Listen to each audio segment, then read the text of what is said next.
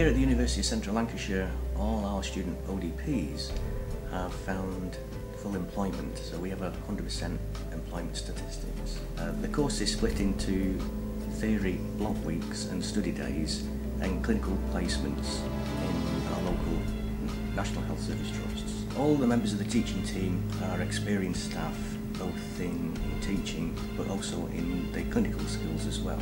The role of the mentor is to understand the social, emotional needs of the student, as well as understand the learning objectives that they have, to act as a role model. A particular strength of the course at University of Central Lancashire is our partnership approach with NHS Trusts. We see the course as a partnership. We match up the students' clinical placement to what they're doing academic-wise within the university. So if they're on a scrub-based module and they're actually on a scrub-based placement, you're with us. The first time they scrub up unassisted, it's quite good to see the faces when they stood there, hands up. I can't touch anything because I'm sterile. The world of operating department practice is an exciting world.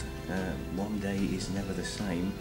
It's a very challenging career, but a very rewarding one as well. And there's a great sense of satisfaction at the end of